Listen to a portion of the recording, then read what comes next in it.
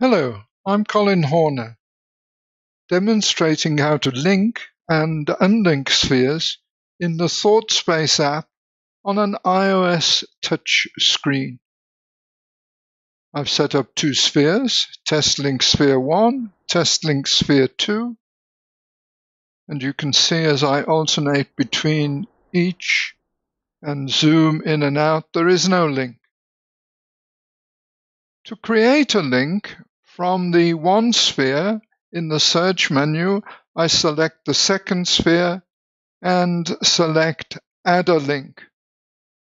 When I now zoom in and out, I have a link between the two spheres, and I can activate and alternate between the two spheres in any working session. Deleting the link on a touch screen is slightly different. If we activate the Delete Activation button and we attempt to tap on the link itself, we will merely highlight the link. So in this case, what we do is we again activate the Delete Activation button, but we tap on the sphere we wish to unlink. A warning message comes up, which we accept, and voila!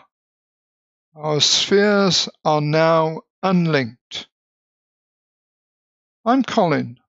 Thought-space thinking, creative collaboration, linking and unlinking spheres on an iOS touch screen.